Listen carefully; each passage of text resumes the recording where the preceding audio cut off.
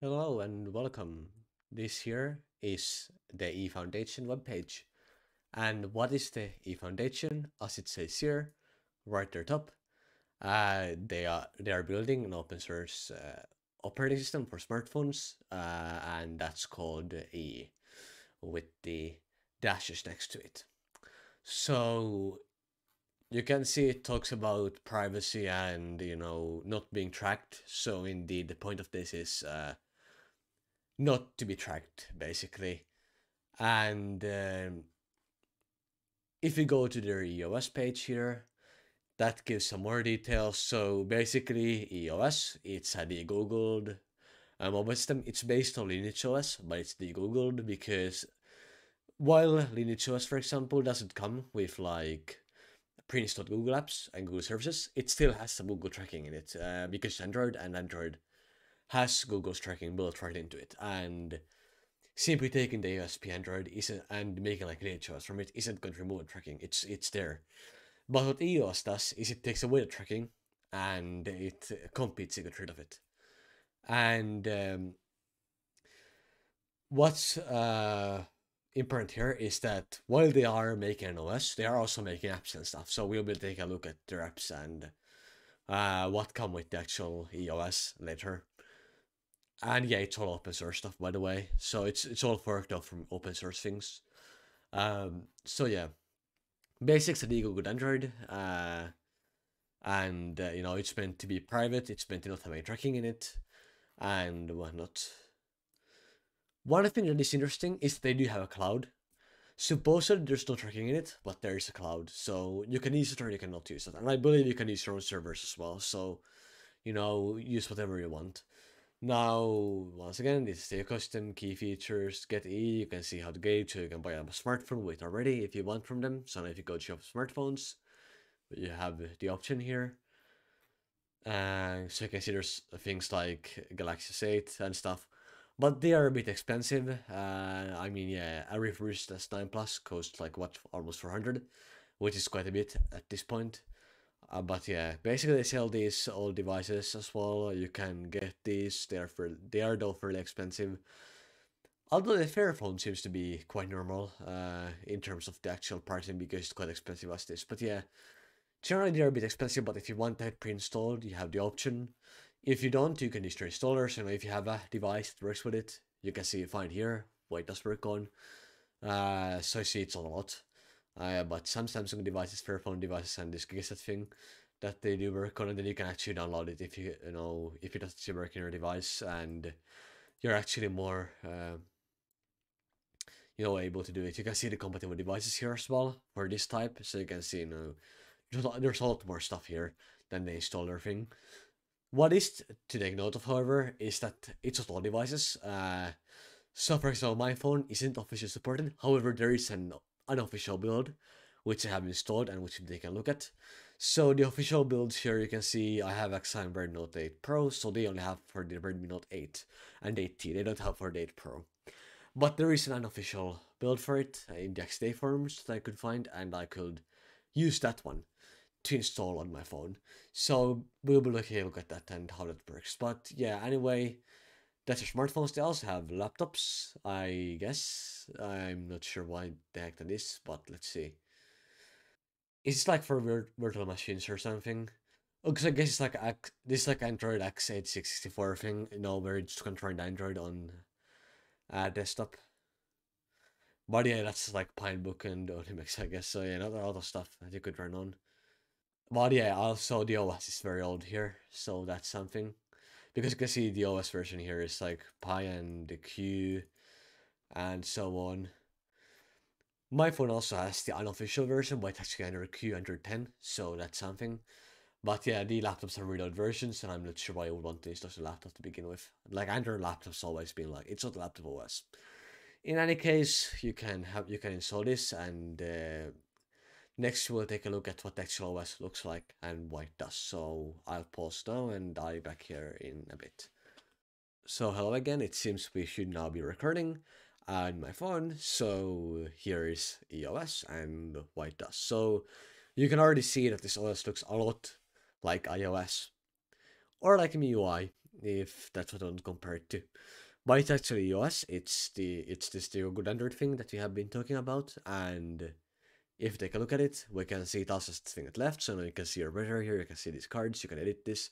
You can now this menu is a bit sketchy, but you can add widgets. You can see the result of widgets here or outish. I think these are just like Android widgets of some kind, but in any case, you can add these. And if you want to add a if you want to add like a analog clock, we can, and then we can go back here and you can see it's there.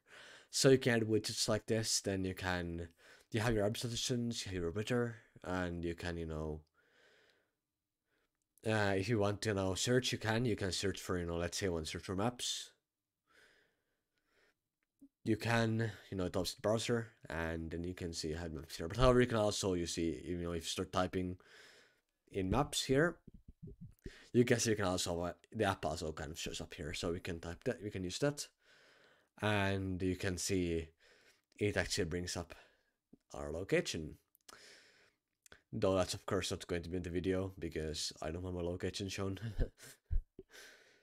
So I guess yeah, we can actually just go and disable our location here. Now some things about the Maps app is that it's a bit chunky. So now if we go up here, it's a bit slow, and it kind of stutters a bit at times. It's a bit slow at loading things in, and well, you get the idea. It's not a particularly fast Maps app, and that's the really problem I have with it. It takes time to do things, and also I don't like the UI a lot. And you can see that things are loading in at speeds that are fast. It's taking its time, and that's one weakness it has. It's fine, but it's a bit slow. It's not optimal. Now I'll take a look at the browser I mentioned previously. This is based on Chromium. It's based on something called Brumit, which is basically a degoogled Chromium with like adblock and stuff. It's a fork of that, basically. And we can see our search engine to this e-search engine. You can see it becomes this. So now if you do this, let's say you want to close this, then let's say I want to restart the browser, you can see it has like this. And now I've searched something. By the way, this search engine is shit. I'm going to be frank, it's really awful. It's slow. It doesn't actually find a lot of things very well. It doesn't find my channel, for example. And it looks ugly, as you can see. It's just plain awful. You don't want to use a search engine. But they do give you the option of using like DuckDuckGo instead. For example, and now we can go to DuckDuckGo, we can search for my channel again, and it should be able to find it here as third option. So yeah, that's the browser. It's pretty much Chrome, but it's degoogled and stuff, so it's Chromium based. Very friendly. It's ironic to use Chromium though. It is, and it is, meant to be degoogled entirely, so it's interesting to use the degoogled version of Chromium instead of like Firefox or something, but hey, they did it, and it's degoogled. You can also have search option here on home screen, so you can use search here as well by swiping down. It's like iOS. As again, it's mimicking iOS. What is interesting though is this multitasking menu. They are not mimicking iOS, so if you have a browser, you can see there's two apps here like this. It's the old Android style, not the iOS or new Android style, which is very interesting and unexpected given how hard it's mimicking iOS. Then you have your messages, fairly stock. All of this pretty much taken from LineageOS, so it feels very stock, very simple, and you have your apps. I mean, it's like based on. I think it's like an AP, AP Keeper thing or something. The logo looks like AP Keeper anyway. I think that's why it is. You can download like your apps, and you can go to settings. You can only show open source apps if you want to. So now it won't show anything that isn't open source and whatnot. You also have your calculator app, which is once again very stock, very simple. That's the thing. Calendar, once again fairly stock, fairly similar to LineageOS, once again from that.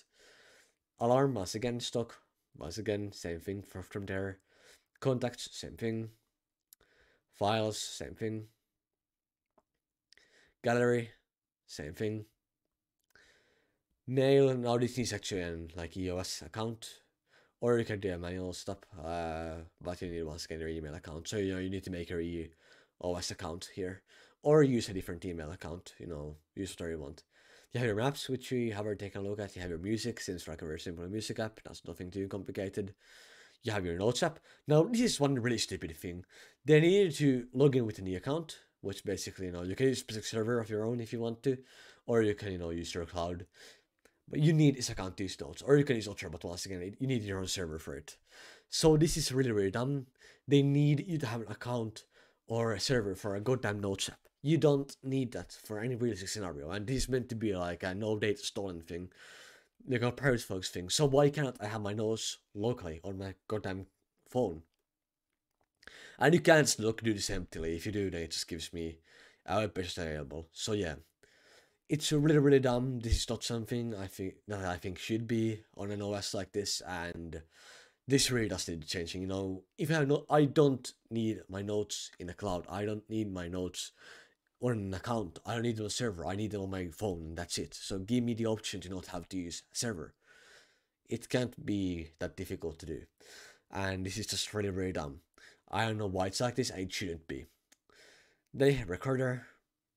Very simple, we can record our screen. I'm using a different recorder because I don't know how this one works. But yeah, you can record your screen or sound. I think it's pretty much, yeah, you have the option of doing that as well. Then you have settings, very simple, once again Android. And then you have your tasks list, which does work without an account, which is good. And then I have used lazy screen recorder because that's what I use. Not all apps, yeah, it's very minimal. Now, this is an unofficial build, so you don't have OTA updates. So, this is the option here, but it has to work. You can't update through OTA. You also have networks, so very simple. You can get your Wi-Fi, you can get your data, blah, blah, blah. I don't have a SIM in this, so there's no data here. You can do your Bluetooth. Do I have Bluetooth on? I do. I can disable it as well.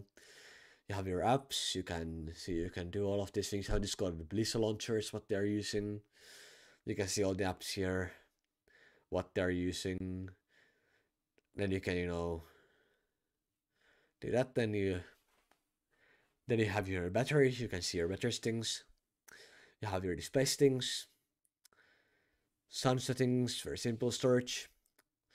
Not all of mine is taken up here, but in any case, you can have your privacy settings, so that you can actually manage your things and whatnot. Location, you can control that. Magic Earth is the maps. You can change your security and you can see your fingerprint. I haven't, but you can. You can look at your accounts, open keychain. Do we have an account here? We do, I guess, but I think it's like a local thing. You have your accessibility. Very usual Android stuff, Now we don't have, if you go to here and go to gestures, we don't have gesture navigation, so you have to use this old type navigation. For some reason, once again, they like some features, as you can see from that. You do have your button settings, though. You can, choose what to do with your actual buttons, and what, you can set your advanced power menus, you can add options to that, and whatnot.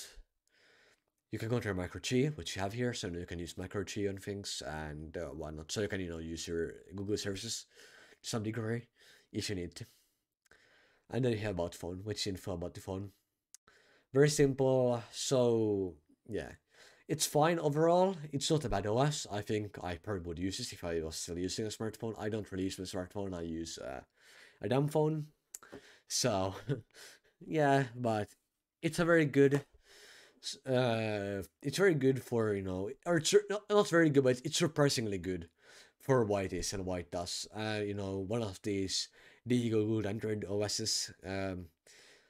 It works very well. It has, all the functions. It misses some, like, I don't understand why Notes app is the way it is. It's really dumb, I wish there was gesture navigation because I prefer that, but it's fine. It's in this unofficial build, it works fine. There isn't a lot of bugs or anything, it seems to be working just fine. There's no major issues. You can get your apps from here, and I know APKs are fine. You can change those all open source if you want, or you can have it not do that. You can do updates there as well. You can, of course, do whatever. You can't remove these apps, which is just really dumb. but you know, except for the one I installed, which you can do once again the iOS style.